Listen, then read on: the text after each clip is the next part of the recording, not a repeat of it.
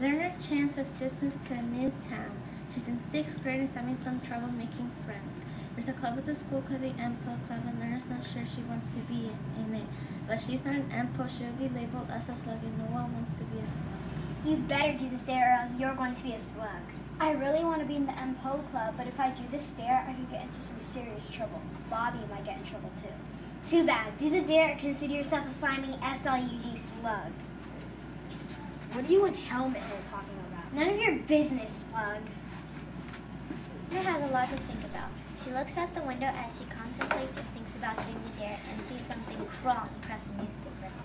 I really don't want to do the stare. It can really get Bobby in trouble. A worm! Hey, what is that? Nothing. Ugh. The worm stops inching on the word thumbtack and starts eating. Where did the word thumbtacks go? Learner was about to be the shock of his lifetime. Little did she know the worm's name is Fip, and he has very special powers. Wait, what happened to all the thumbtacks? Learner just became the luckiest kid in the world. Fip, the worm, has the power to eat a word, and that word simply disappears from the world forever. What will Learner eliminate? Will destroying a word cause horrible problems? Will Learner do the dare to become an MPO? Read The Word Eater by Amato to find out.